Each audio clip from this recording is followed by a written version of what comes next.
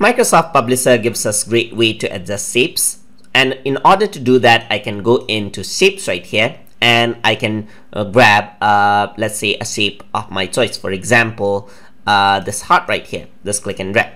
So if I want to adjust it, I can adjust it through the format menu right here. I can change the shape just like this. So you can go over here and literally just click a different shape, and it has been changed just like that.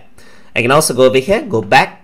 Now what I want to do is I want to disable the fill color. In order to do that, I can go into shape fill, and I can simply say no fill right here. So that adjusts the picture right there.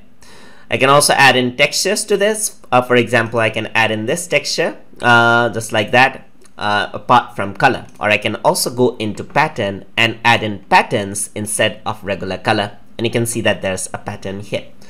So I can also work with its stroke, so it's shape outline right here. I can go for no outline, so right now there's no outline on the shape right here. I can go over here.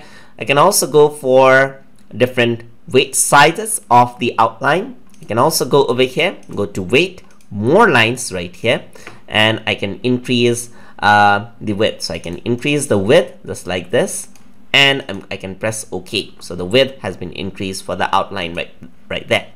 I can also go over here, go into more weight just like that, and I can go for different types of lines right here. So I can go for this type of a line, increase its weight size.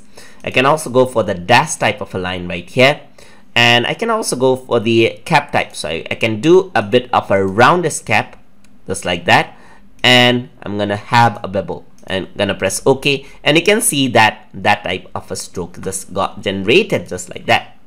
So you can work around with different options just like that and see which options works the best for you, just like that. Now that is how you can create a very unique type of a look right there. So that is how you can work with shapes and adjust shapes inside of Microsoft Publisher. Hope you guys learned something as always, and as always, please like, comment, share, and subscribe.